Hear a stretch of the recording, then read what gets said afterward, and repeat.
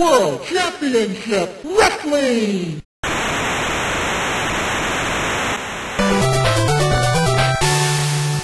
In the past, I've reviewed quite a few wrestling games, ranging from WCW, WWF/WWE, Fire Pro Wrestling, Muscle, Tag Team Wrestling, and even an ECW game. And there are plenty more for me to cover out there. So I decided I wanted to review WCW World Championship Wrestling on the NES. This is actually the first WCW video game. Now, WCW World Championship Wrestling was developed by Nihon Basan Company and published by FCI and Pony Canyon Incorporated.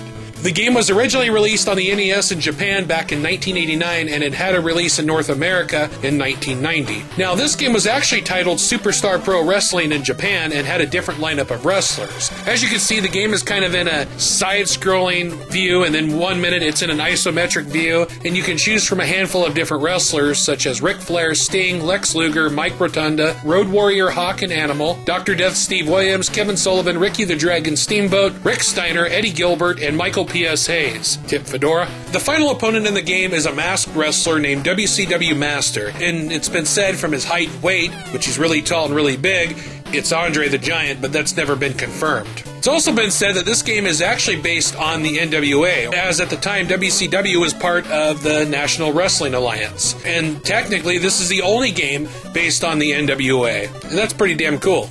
Now let's go back to the developer real quick. They have published about 30 games, and a lot of them are in Japan, but they did develop Terra Force, Terra Cresta, Moon Cresta, which all three are part of a series, Magmax, Hyper Crazy Climber, which is part of the Crazy Climber series, and of course F1 Circus and a handful of games in that series. This is just a handful of games out of the 30 or so that they've done, on top of the 30 that they've published. And some of these games I've played before. Now, each wrestler has 8 moves you can choose from, 2 Irish Whip moves, and a finisher. The moves that you can choose from are selectable, and this is what differs a bit from a lot of the early wrestling games. You can actually pick these movesets before the match in a move select menu. The moves are assigned to the D-pad, so you can actually only have 4 in a match, but there's more you can choose from. The Irish Whip moves are done by initiating an Irish Whip, which is throwing an opponent into the ropes and then they come back to you. And finally, the finisher, you can perform this while standing in the middle of the ring and can be done when the opponent has 2 squares remaining on his health meter. Of course, you can choose between 2 different types of matches, single and tag. Single matches go for 5 minutes, tag team matches go for 10. And of course, if you have a friend over, you can play 2-player, and the matches go for 15 and 30 minutes. And I think that's really cool.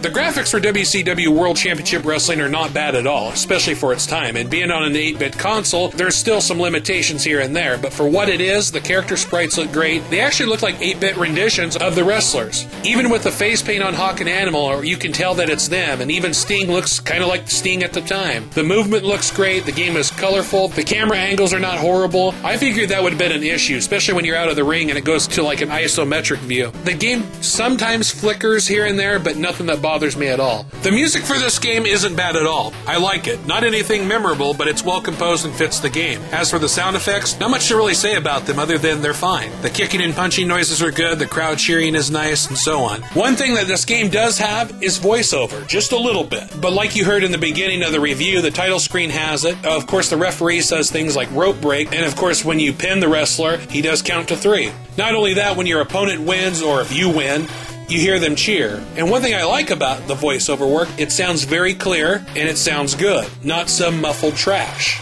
When it comes to difficulty, well, as you can see, I'm getting my ass kicked. I will say this, I had more fun playing this game than some of the other NES wrestling games. I actually did get some punches and kicks and moves in, but this game can be somewhat tough. You really need to time your hits just right and be the first to strike, or you're going to get beat. Probably one of the biggest issues in this game, though, is the hit detection. It's a little bit off. It seems that they can hit you, but when you try to hit them, it's a shit show. Or what I like to call a fuck shoot. And you're probably thinking, what the hell's a fuck shoot? Well, it's pretty much you don't know if you're going to hit the fucker or not. When it comes to the controls, they aren't bad. Could use some work. Of course, the layout is easy to understand. You move around with the D-pad, and when you lock up, you use the D-pad as a way to pull off a move that they're assigned to. Running against the ropes and getting back in the ring is easy. Could be a little better at responding on certain things, but at the end of the day, the game is playable.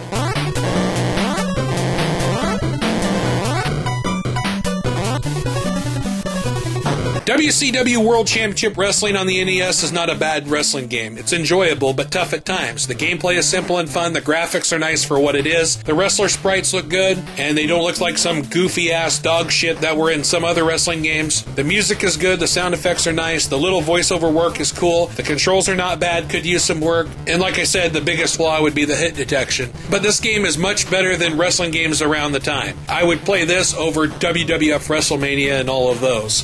If you want to check out WCW World Championship Wrestling for yourself, the game is 26% rare. Prices on eBay range from 99 cents, $11.99, $10.95, $2.15, $12.47, $9.99, $54.99 for a completed box, and there's a lot of prices in between, including one that is on there for about $24.97 that is an original circuit board in a new cart. So I guess that is technically a half-assed repro, if you could call it that.